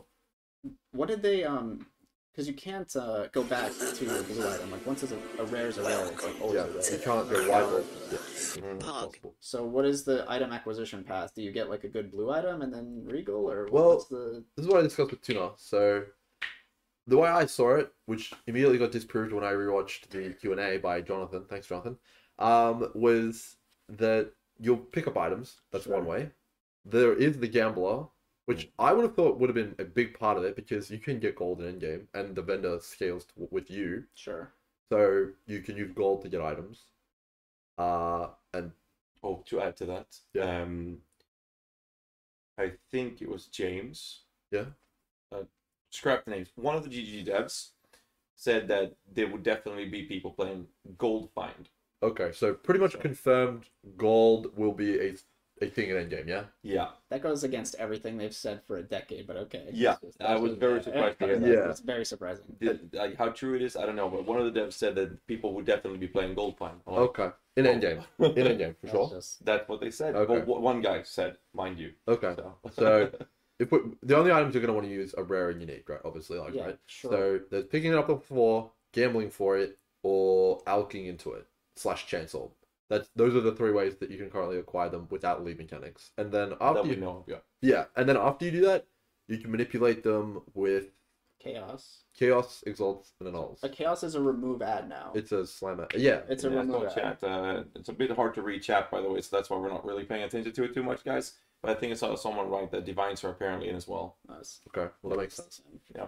So it's pretty limited. So what I was curious, really, about, especially from you, Snap, is what are you cooking? What is the way you would make money in that kind of a system? So the It's gold, man. It's gold. That's what I also thought. It's gold. You just get 5 billion gold and you sit on the vendor and you gamble for uniques and if the vendor has the potential to give you end game viable items, then hoarding and trading gold is going to be the way that you can basically. But the problem with that is that Jonathan, straight after I said that on the opener of day 2, he's like, no one's going to use gold. That's like picking up wisdom scrolls. And I was like, what? Really? Because it's like a chaos orb in my eyes. Right now, the vendor in PoE 1 cannot give you anything good. Doesn't have influence. Yeah. It's like not linked. It's not high level. Like those kind of restrictions. But I asked a dev though, and he said it's basically Gwenin. If it's like that, then gold is the currency you trade with. It's going to be the gold standard, which is chaos. Well, chaos orbs in the start, and for a lot of 1% game chasers in PvE1's divine orbs. I mean, yeah, you'll be buying chaos orbs, in theory, right? Yeah. But so what are you gonna? So you're farming gold. Yeah, we're farming gold to give to him, and he buys items from the vendor. Yeah, and then I craft them those. That's gonna be like the loot, right? I'm also farming gold. It's gonna be like item level. Craftvex is gonna fix that obviously, and make sure we have a list of the optimized item levels that you want, which is gonna make us have that one character that presents the items from the gamble is gonna scale with your character. Oh Jesus! So now we're gonna level up an alt. Oh, it's gonna be a very specific level, so you can gamble the craft bases on that character. Oh God. I mean, geez. Okay. So, I mean, if me and you are farming gold, right? I mean, that's kind of a problem for me because you have party scaling an MF and I don't. I mean, maybe I have to wear MF now as well then. I don't even know. They haven't actually shown, I know they said MF or whatever rarity is in the game still. They've at least alluded to that much. But it does something different than what it does in the first game. Actually, one more question. Did you guys know if they said anything about... loot is not personal, right? They said it works exactly the same. In one of the Q&As, they gold as well? It works the exact same way as it does in the first game, where I'm assuming if you have free-for-all... the first person that's going to run over is going to pick it up. It's going to auto-rate. I mean, if you have free-for-all on, it's going to be... Yeah, It's going to be whoever runs it over first. If it's permanent allocation. Four people in parties because you always run free for all, right? Well, you have to. Yeah, of course. But you have to agree beforehand, like, okay, this is how we're splitting, like this kind of thing. I mean, the carry is gonna be picking up everything, whoever's in the front. Yeah, that's fine. You put in the guild stash anyways. And then but that person's got no room for anything else but gold if you do a gold bar. Gold. Oh my god. No, I mean, we don't know very much about the gold besides that, or Magic Find. Besides that, they said that gold or whatever rarity is still in the game. That's what they said, and I think they said also that they're moving away from quantity. They said specifically they want to move away from quant. So we have rarity. That would also incentivize more boss rushing. Yeah, which I'm a big fan. That's what they said. They said that if you get a bunch of rarity, you can get like better currencies from the bosses. Like that is one thing that they said. Okay. Yeah. So I mean, because the entire economy revolves around what the best items are, right? You would know that better than anyone, right? And if the best items are acquired by rolling them with gold, then gold is like the currency farm, right? Yeah. I do. The de facto currency, right? It's the de facto currency if that's how you get the items. Yeah. The only thing that's going to be a bit annoying because they've already in PoE 1 removed the way to down level your character. So whatever breaking point for certain bases means that you're gonna if you're crafting several, if you're chasing these craft items either to sell the base itself or craft on them. I mean, take convoking ones for example, they can drop at 72, but if you translate that to if I were to acquire them through gold, if I want to have a cheapest way to craft these things, I would have to level a character to exactly 72, park that in the town, and take out gold to buy ones with that one. Don't you have to level or reset though? To reset the vendor you're talking about? I thought you had to level, or you do certain. With the gambler? The gambler is infinite. Is it infinite? I'd actually. You can just control click. Really, a whole inventory of items? Yeah, inventory. He doesn't like run out of. No, that guy's stacked. Well, maybe it changes. I thought it was like the other. I didn't buy very much from the gambler to be honest. I didn't engage with the gambler too much, but I didn't know you. Around his banking is bankrolling him, so he's good, man. So you can buy one base type that's good and just buy like an infinite amount of that. So I mean, if it scales with your character, you're gonna have characters. At least, I mean, obviously, this is not something casual players would do. This is for people that want to buy a base to sell the bases, or they would literally have for the crafters that would want specific bases to craft them. They would have to level a character to a certain level and then buy the gold and just smack that up. But if you want to craft on several bases and there's different item levels on those, you would then have to have your party or yourself level several characters up to a certain level. That's gonna be something people will be very upset with if that's the game we'll see when it goes into beta next year. All right, let me play devil's advocate here. Let's say that because we absolutely know gold is going to be working the way we know right now, at least. Let's say that it caps at Act 6, which is like what, item level 68? Sure. And you can only buy item level 68 items with gold. Does that create an interesting economy? Because you can get probably the most solid base items for that. Like, there'll be like rings and stuff like that with tier 2, tier 3 mods on them. But then only the good stuff will drop in maps which you have to ID. I mean, that's probably the best solution, right? Because surely their philosophy is they want the best items to drop from the hardest content. And that isn't right, yeah, hopefully. That is surely the philosophy. Yeah. I mean, that's kind of true in PoE 1, where you have just simply item level scaling with better mods. And that kind of accomplishes the job, at least to a degree. It's fair. So I imagine they have... The solution is just capping the eye level in the vendor to not be able to give you the best stuff. And that's done. True. Anything else we want to add to the crafting parts and whatnot? Yes, I mean, I want to hear what you have to say about what you're even gonna do with the Chaos Orbs. Are you even gonna craft stuff? Are you gonna snipe it off of the trade site? Like, it's just gambling, right? It is gambling. I mean, it's impossible to tell without having all the information and what other crafting tools we have available to us. So without that information, it's impossible to tell. I guess to somewhat answer the question, with the information that we have available to us, I would assume that if the gambler scales to our level, we would then look at which modifiers you want on an item, and you would have a level of that character to make that optimized, and you would mass buy that item. And if that isn't the case and it's caps, you would then have to find those items, which means you have to buy them with the mods. But either way, what you're looking for, no matter how you're acquiring the item, you're looking for an item that has all but one or two of the stats, and then you would Chaos Orb that, then Prey removes that one or two bad mods and gets that one extra good. So you have a all but one modifier item that's really good so you can sell, or that perfect full slotted item with modifiers that's good for the build. And you obviously have the next level of RNG, which would be the tier mod you just got and the tier mods on the base you have. I mean, I feel like I don't know. if the item acquisition turns into you at a vendor, that'll just get changed. Like that is just so antithetical to like everything GG's like ever talked about with items that if that actually becomes a case, even by accident or whatever, they'll just change it. I'm sure they're not. They're not going to allow that to persist. I think MP was in the chat earlier saying that he's still in it. How you doing, MP? He said Alcorps was guaranteeing 4 modded rares or something. Yeah. Yeah.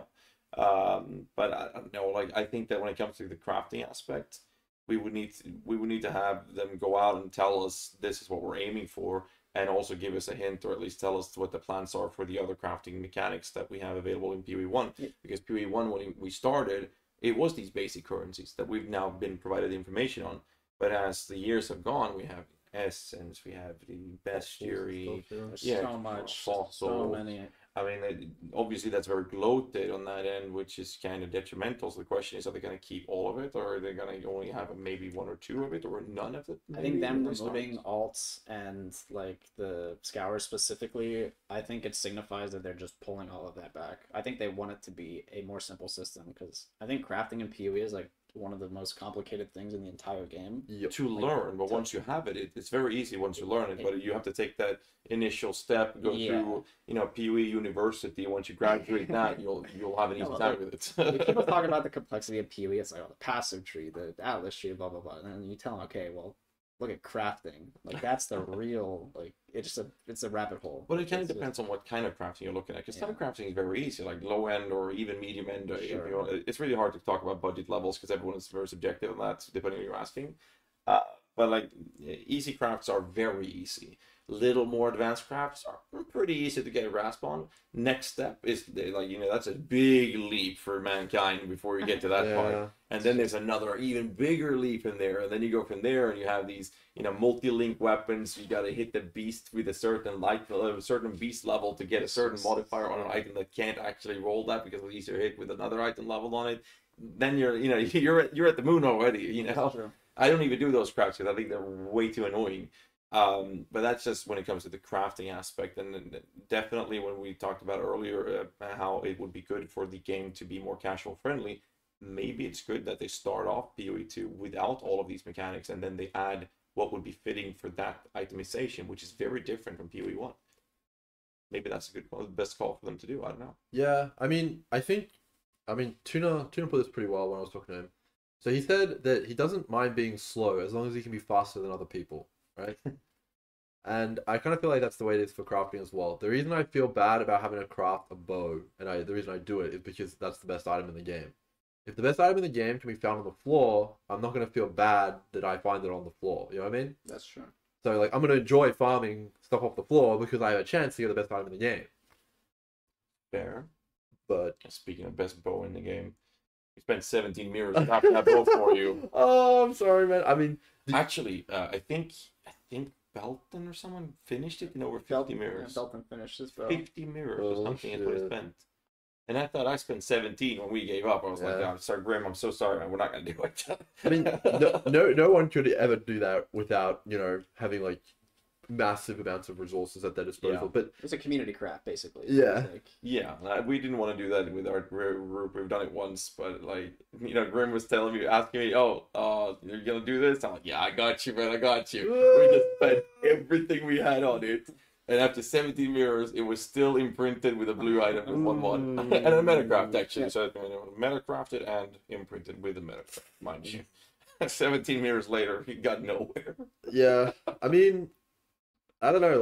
That's just like with the whole, like, brute forcing stuff with mirrors and stuff like that. I mean, that's still going to be somewhat a thing, right? I think it will be. Absolutely. I don't think that will ever change. But it'll be, I feel like in PoE1, you have so many tools to mitigate the RNG. I just don't know that we know what kind of things they're introducing in PoE2. Don't know. There's no beasts, or at least that we know of, right? We don't know what. There's no imprinting. Like, what is crafting going to look like? There's no imprinting. There's no way there's imprinting. I think that no way. A lot of it, a lot of these discussions, especially with crafting and whatnot, obviously without a dev to go through to ask, we end up in this category or this little gray zone where the majority of it's based on speculations and expectations. They didn't talk about it much in the dev interviews, like about crafting. No, they didn't. There wasn't very much. It's like you said. Also, it's one of those things that scary. It kind of removes the interest for newer players because they see this, Bible book that they have to go through to understand it, right? For sure. So I think that might be been a smart thing. I mean, I don't think it's good to do that. I don't think the Bible that's so bad for new players, right? Yeah, no, I definitely agree with that. But taking crafting aside, we're kind of tight on the time because we are going to a dinner later, and they're picking us up in about 50 minutes. Shall we maybe touch upon the topic of the split of PoE1 and PoE2, since that's been a pretty controversial topic? Sure. What do you guys feel? Can you start with Snap? I mean, after playing the demo, all I can say is, like, it makes sense. It is so clear to me that there are just irreconcilable differences between the two games. There is not a bridge, like, that they could cross to make these two games the same without, as they said, like, making one part of the player base really upset. It's just the games are so different. They're just very different. Yep. They're two different games. That's all I can say. Well, at the same time, they spent years talking about it. It's the same game with two different campaigns, and in the announcement, they just completely walked back on that. I was like, whoa. Yeah, I was not prepared for that at all. What's your take? I mean, for me, like PoE1's kind of been like if you think about a car, right? It's got a red line and it's like redlining, right? And that's bad. I feel like PoE1's kind of been redlining on power for a long time now. Like they keep adding stuff, but then they have to take it away and people get pissed off because the game's kind of at its limit. Like you can move so fast in PoE1 that like you can't control your character. Like you've seen it. Like no, I mean, it's you don't think so? I mean, I agree. Obviously, there's like you get so powerful so fast, like so everything in PoE the numbers are so high, but like so we're talking about it being Diablo-esque at that point. I kind of enjoy that, but I think that's fine. Like I can play that and play PoE and then just like take a break and then come back like next league and it's. I don't know. I feel like I've been kind of like I go through the available content faster and faster and faster the more and more power creep that's in. I don't know about you. But I mean, to us, like, we're able to play for whatever 16 hours and then for like a week or whatever, and then that's like all the content. But that's like a lot of time for your average person to like go through all that stuff. That's true as well. It's a lot of time. I mean, I guess the kind of where I was going with that is that I'm kind of glad that the split happened because to get back to a point in which you can kind of develop the game and kind of take the steps of power creep slowly again, you would have had to reset 10 years of power creep, and that would not have worked. If they had to cater to the old, the PoE1 loving community with like the zoom, if they had to cater to those people to try and like develop PoE2, like it would just be, they just couldn't, there's no way. I don't think, it's an impossible task to reconcile those two games. Yeah. They're so different in every way, like fundamentally that. Yeah, I mean, I saw a comment on Reddit which was actually really good. It does happen, apparently. Oh, wow. It said D4 is so bad, GGG had to make another game to compete with itself. Oh man, I mean that's, I don't know. They're two different products. For sure, definitely. But I think like with the idea that they're catering to the two different play styles or player bases, I think it's really good because they have the funding, they have the staff to be able to pull it off, and something that a lot of people actually don't understand. I had a discussion with Quinn, Noogie, and Taita Killer on breakfast this morning, and one of the things that was presented in that discussion was the leap slam, for example.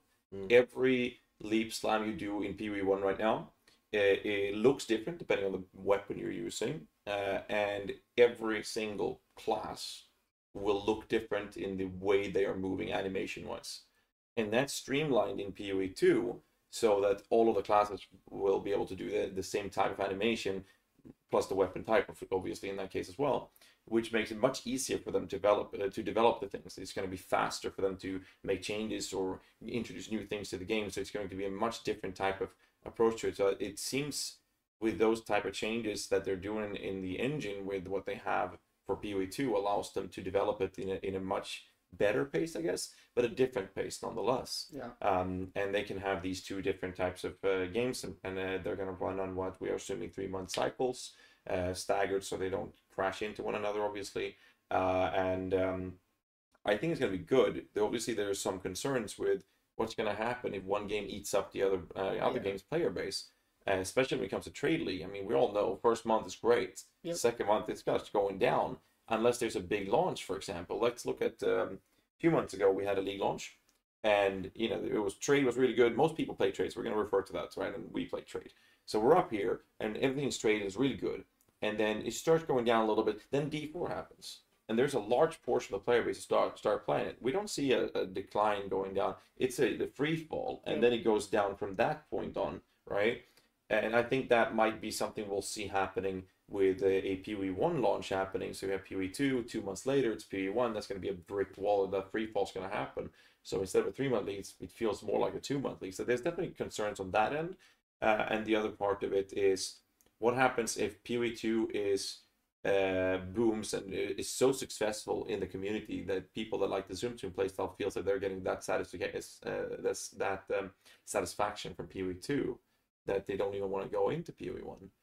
Then you have another problem, because essentially, if you want to play both games, you only get 1 month of PoE1 before you're back on PoE2, right? Yeah. So, but then again, if both are successful, the company's going to grow and going to make so much money, which, you know, it's good in the end, I would say. But at the same time, let's just present the situation where PoE2 eats up the PoE1 player base so much that it's only 10, 15, 20% of the player base playing PoE1, they can literally just move resources into PoE2 and say, well, okay, now we're going to run 6 months leagues in PoE1 instead to lower that, and basically going to treat that as a graveyard or something. That might happen in the future. We don't know. Perfect World is like, they have the two products, they run in parallel. There's a somewhat proportional number of divs that are going to both products, and they both like have this staggered cycle, and they release, and it's all great. Like, that's the perfect world, right? They have the zoomy whatever blasting PoE1, they have the slower, more methodical, like, you know, more tactical PoE2, and then they both have their own kind of like somewhat separate thing going on. And then the worst case scenario is like one of them cannibalizes the other. That's the other end of the spectrum. At the same time, they can also step back on what people, a very large, to be real here, a very large portion of the vocal community for PoE has been saying, buff the underused ability, the bad abilities, and don't nerf the high end, bring up the low end. Now, if they want to, they have to compromise to stay within their vision and what they want to create. But with this split, they're able to leave PoE1 to be that point where they don't have to necessarily nerf too much, and instead they can look at, well, we can bring up the bad skills and create that game that a lot of people have been screaming for that they want. Don't nerf my favorite build. I want to play that every league kind of approach, and potentially allow that to see how that goes for the game and its success. And that could be a fun thing. I personally think that might be what they're going to do, which will, for a lot of us, turn PoE1 into how Diablo 3 worked, where you're finishing the game within a few days and you've done everything and you're done. And that's okay. And then we'll have the more challenging game from PoE2 for those veterans that want to do that instead. But again, this is all just speculations. Yeah.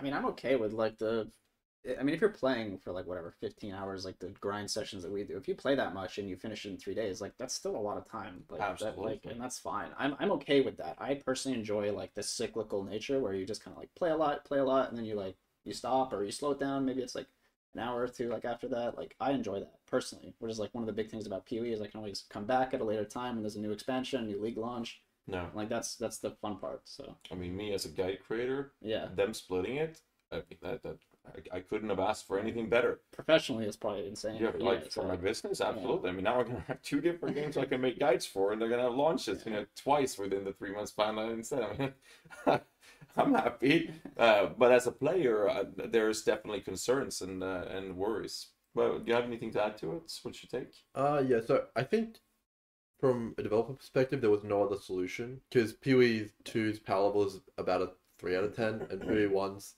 an 11 out of 10. And the way that PoE 1, what I was trying to allude to earlier, kind of works is it goes 11 out of 10, 12 out of 10, 11 out of 10, 12 out of 10, because they make something insane and then they nerf it and then make something insane.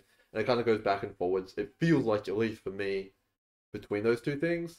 And I think as a player though, like if I didn't make content, I would prefer it just to be one game, personally. Just really? A really good game. As a player, I would personally see that as well. I disagree.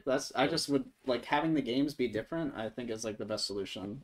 And like maybe I would enjoy that, because I personally wouldn't want the PoE gameplay experience to be like, I like the zoom, I like the fast thing. I wouldn't want that gameplay to be compromised because they want to have a different product, which is PoE 2. I wouldn't want them to compromise on that. Yeah, I mean that's why I said there's like no other option. Exactly, Right? I completely agree. There's literally no choice. Yeah, like, there was irreconcilable as like the only. But no, I agree with that. But you also mentioned that you're the kind of player that's like you go crazy, you stop playing. Yeah, Both fine. Me as a content creator or as well, or as a guide creator, as well as a gamer, I don't play a game.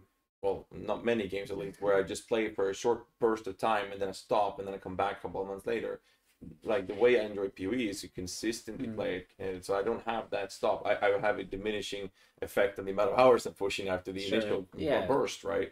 But then I want to keep playing it and be entertained by it, and so I don't get those breaks into another launch in the same way. So I guess it's perspective differences there. For sure. I mean, it's just how you enjoy the game, right? Yeah. Like, you can't tell anybody else to enjoy Yeah, it. I mean, that's kind of what I was like I was kind of imagine myself like I don't make content. I'm like working like a 9-to-5 job, right? I would pick one or the other. I wouldn't pick like both personally. That would be me. It's a lot of time investment, right? Yeah, I mean, PoE, it's like not just like playing the game, but mastering the game, like consuming external videos and stuff like that. Like I'd like to be good at the game I play as well. So I wouldn't have time to play both. So I mean maybe that's gonna be a problem for them. Maybe it's not. I don't know. We're a long way out though. I mean, beta is in just under a year, so yeah, preliminary. If you subject to change. Here's an interesting one. If you had to pick one, which one would you pick? Having played and kind of having an understanding of where it's going, which one would you pick if you had to play one? Me personally, I'm the zoomer through and through. Like I'm going blasting. It would be PoE 1, but that's just me. Like, some people really like the slower methodical gameplay. Yeah, which is weird because I really like Soulsborne games and like those kind of like really hard, like that just pounds you in and just is like really difficult. But yeah, I would still play PoE 1. It's just interesting. That's actually very interesting. It is interesting. It's okay. What are you guys think? Crafting and mastering crafting and minions took me quite a few years before I could firmly say that I know the ins and outs. And there obviously changes, and sometimes I forget things. But to get to the point where I felt like, hey, I can now master these things, and I feel really good about it. It took me so long, and that journey. Not to sound too much like Rod Ferguson here, but it's not about the destination, it's the journey. But we're not talking about balance changes here. Yeah. I feel like that was a very, very entertaining journey for me to go through. Yeah. So I would say PoE 2 for that reason, because that would rekindle what started PoE 1 for me in the initial baseline when I started playing 9 years ago. Interesting. So that feels for me like if I had to choose, PoE 2 would give me that. Hopefully, based on what we know so far, for at least a handful of years of going through that journey again with how that game's going, and I had so much fun with that. So yeah, there's something to be said about like the novelty, or like it's a new game, like you're discovering new things. Like PoE is so discovered ins and out, like every single crevice is like explored, documented, spreadsheet, everything, and like that can take away a lot of the fun out of games. And like something new coming out, just like discovering what is the new thing that's good, what is the new like method to do this and that is fun on its own for sure. Like, I mean, you guys remember when you started playing and you encountered something new and it was like, whoa, what's this? We're so excited about it, and you dropped your first exalt back then and we're like, whoa, I got an exalted orb.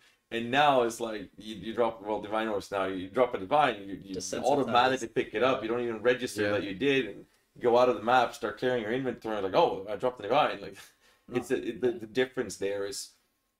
It's kind of crazy. Obviously, you'd be happy with the divine early on in the league, but I mean, as you play the game, that those things with what you get and the mechanics you encounter with, you already know everything. You know the bosses, so you don't get the same level of excitement because it's not new. But PoE 2 is going to give us that at least for some time moving forward. I agree. Like that feeling you get where it's like new, like that kind of thing. I definitely resonate with a lot. I just feel like once I've experienced like all of the stuff that PoE 2 has to offer, which will be a lot, like tons of new stuff you're doing.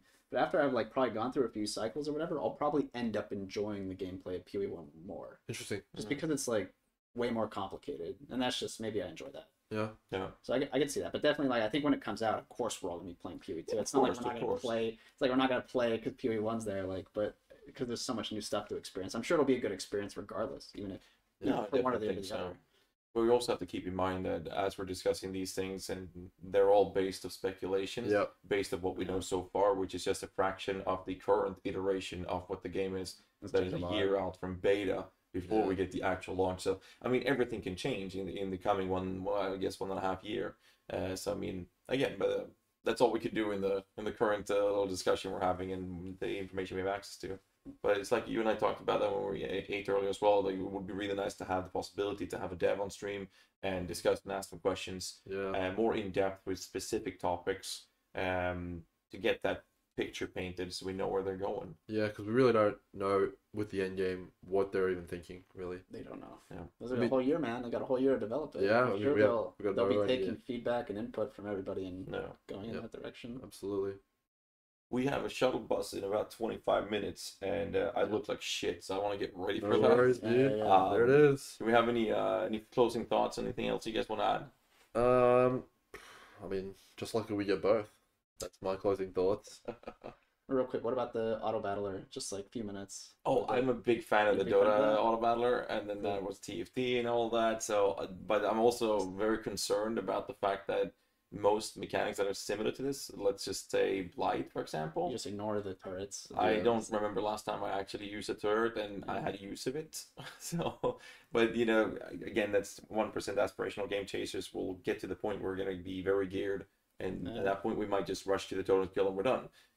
I'm not sure how they can prevent that. So, yeah, I think it could be a fun mechanic either way, but definitely that will very likely turn into the gameplay with that type of mechanic from my perspective. I share the same concern, but that's like that's honestly my only concern. It looks fun outside of that. The rest is good, right? Yeah. Theoretically. Yeah. It's got a good unique reward as well. The tattoos, they're going to be really, really good, obviously. That's going to be fun, yeah. Do you have a similar opinion?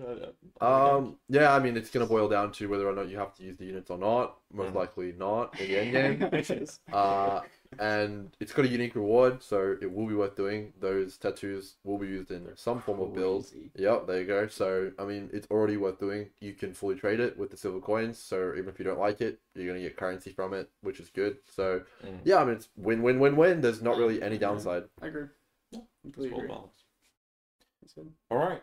Thank you, Snap and Grim, for coming. Had a good talk. Guys, this is a very short stream, so we haven't really been able to read the chat because it's a very scuffed setup. I hope the sound was fine. Glad you guys tuned in. I'll probably have my editor smack it up on YouTube or something. Yeah. We are gonna get ready for dinner, and you are flying back tomorrow. Yes. And when are you flying back? Wednesday. Wednesday. I'm assuming you guys are planning on doing some content when you guys get home or something. Oh yeah. Yeah. Got a few things to talk about.